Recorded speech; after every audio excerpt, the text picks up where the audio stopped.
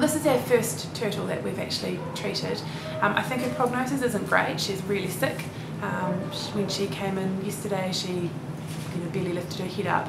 I think she's a little bit stronger today, and we've managed to get an IV line in and get her fluids and everything else. So we're doing everything we can do. The thing with turtles is they take a long time to get sick, but they also take a long time to get better. So we're probably not going to see much improvement for a little while, so I'm not sure what her prognosis is at this stage. This turtle arrived at Otaki Beach yesterday. She's an adult female turtle, and green sea turtle, and she was found by a member of the public really debilitated and sick.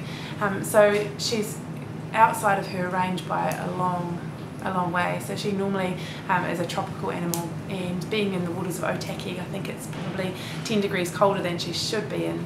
So she came in what we call cold shock, where her body temperature, turtles get their body temperature from the external environment, and because she's in cold water, she's got cold, things are shut down. So when she came in yesterday, she was really weak, emaciated, lots of what we call edema, which is where fluid pools around. She's got a really low protein and low blood cells.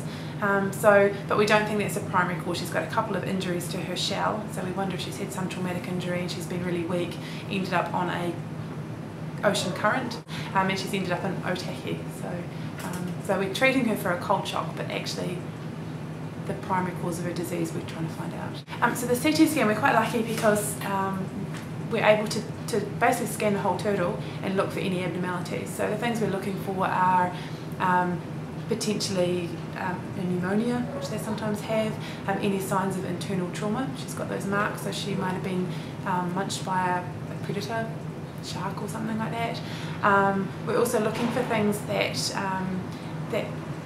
problems that are caused by humans. So a lot of these guys will ingest bits of plastic, and they'll get their stomach full with plastic, fish hooks and things like that. So we're just going to, basically it's a bit of a search to see if we can find out why she's sick.